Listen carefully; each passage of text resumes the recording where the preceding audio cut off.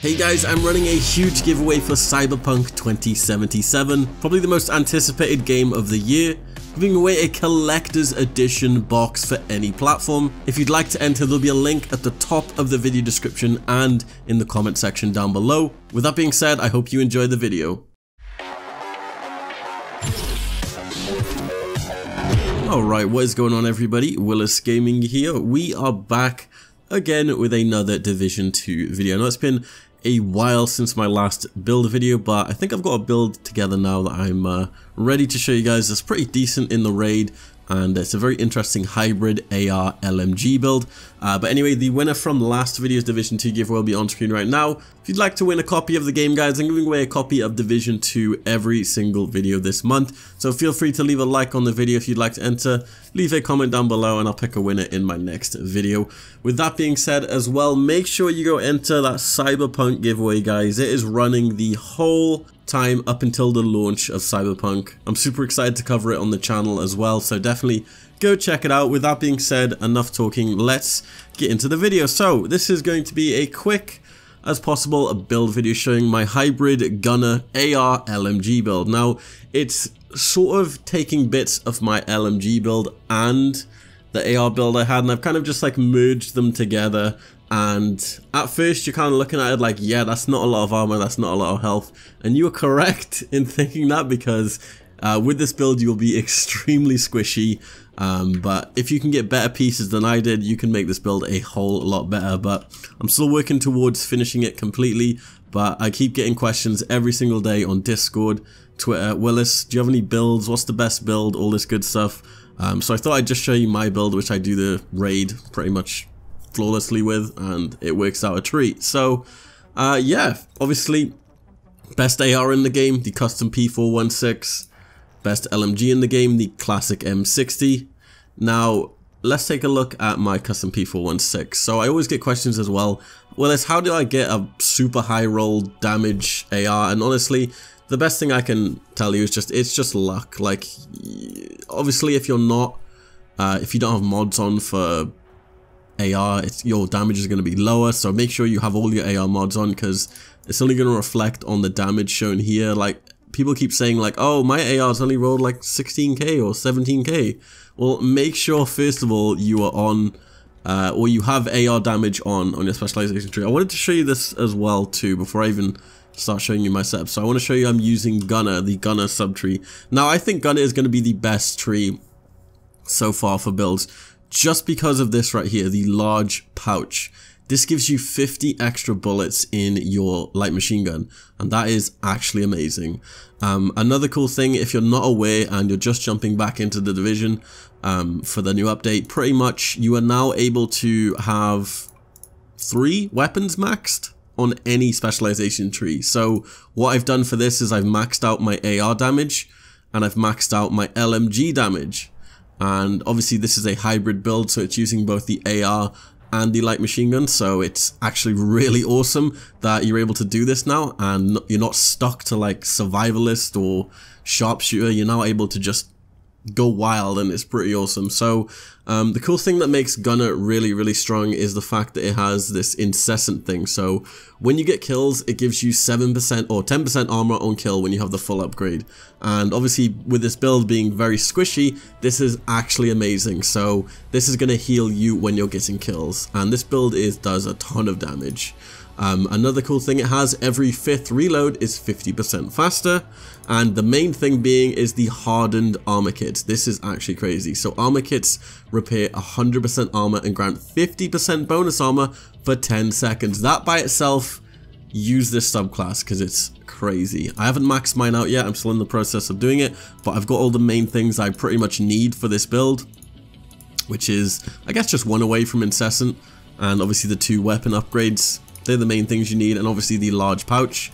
But enough talking, let's get into the build and I'll show you why I think this is a really awesome build. So obviously ARs, I love ARs. I used to be a rifle user, and I've just moved to ARs now. They're just so much nicer to use. So I'm using the custom P416 with 22.7k damage, strained stability.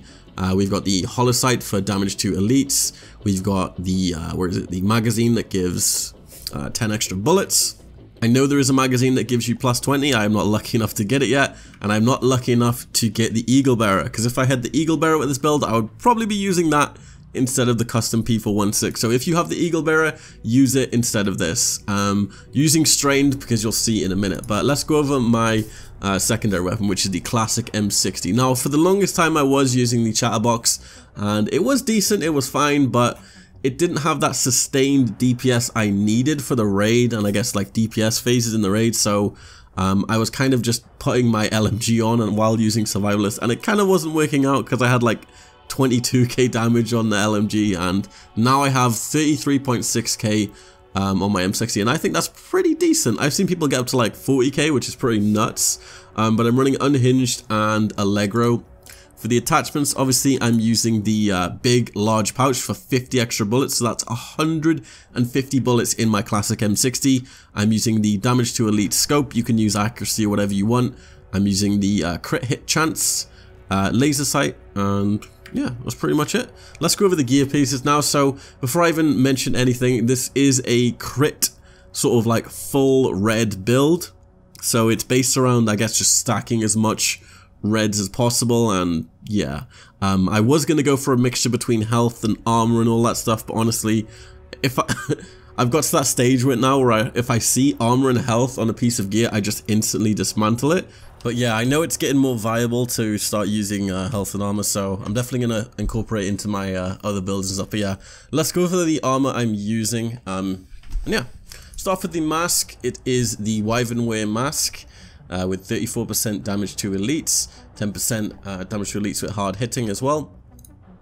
The chest piece, I'm using the Fenris chest piece, group AB. This gives me 10% assault rifle damage. I've also got 9% crit hit chance and 12% weapon damage, which is actually pretty high.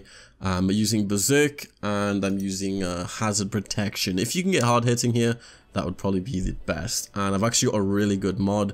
I'm using one offensive mod for 1.5% weapon damage and 3% assault rifle damage. So this is actually pretty nice apart from the hazard protection. But hazard protection, still good. The holster, I'm using a Wyvern holster. It's got 14.5% crit hit chance. It's also got devastating on it as well. And for the mod, I'm using 2.5% weapon damage and some other useless stats. Okay, so I did originally have a different backpack I recorded in the video, but like I recorded the video and then like an hour later I played for a bit and I managed to get a god-rolled Petrov backpack, and this is obviously for my LMG. It gives 10% LMG damage. I've got 8.5% weapon damage, which I rolled onto it. It came with health and 7% crit hit chance, like hard hitting as well and efficient. Like god-rolled backpack, literally dropped like an hour after I finished my video. So you will see different stats when I do show my stat page at the end. I'll probably have like lower damage to elites. So right now my damage to elites is 77 because of that backpack, and I think my weapon damage has increased by a crap ton on my LMG, so I got 34.8k damage on my LMG as well. So just a little quick edit that I'm slipping in because I got an updated backpack which I wanted to show you. But yeah, for the gloves, I'm using the Gila Guard gloves just because I have devastating and 10% assault rifle damage. I've also got 8,400 health, which is pretty good as well, and obviously the one set Gila Guard, which is 5% total armor, so my armor isn't completely terrible, and I've got one utility mod on it as well. And finishing up with the knee pads, we've got the 3 set to complete the Wyvern wear for the 10% crit hit chance. And this also has 7.5% crit hit chance on it as well. And I've got 10% to elites. A pretty decent offensive mod as well. 1% weapon damage, 3% pistol damage, and 4% LMG damage. So that's pretty beefy. That's pretty much all of my armor. Like I said, it's kind of based around just having a bunch of reds, I guess. Using Berserk for the assault rifle. Devastating for that nice chunky damage. And yeah, that's pretty much it. Let me know what you guys think of the build if you do try it out in the comment section down below.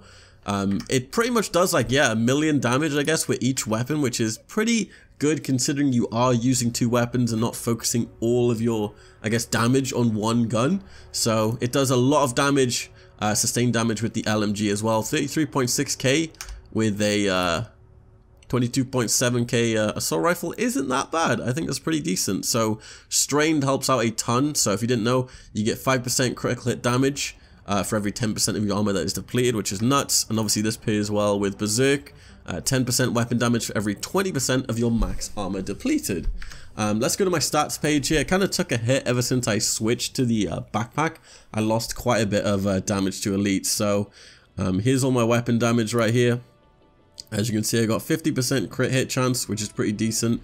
32% crit hit damage, 55% headshot damage, 0 accuracy, 15 stability, weapon handling, all that good stuff. All weapon damage bonus, 29.5%. Assault rifle damage bonus, 38%. LMG damage bonus, 29%. It's a nice decent balance there. All that good stuff here. And I'm pretty much, yeah, that's pretty much all the important stuff. But yeah, definitely know if you try the build out, guys. I've been using it a lot lately in the raid, and it's been really, really good. So what I normally do is I use the ARs and stuff for like ads, just killing the elites super quickly. And then when we're on like DPS, shooting the consoles and like the electronics and all that good stuff, I'll use the LMG. Or when we need just like sustained damage on Lucy and Buddy as well, the LMG is extremely good. But yeah, if you're looking to max out your trees as well, if you are like me and you spend a bunch of money like you shouldn't on apparel and all that good stuff, if you do have a ton of these what they call like apparel cache fragments, if you just buy a bunch of keys and open up these, you pretty much level up.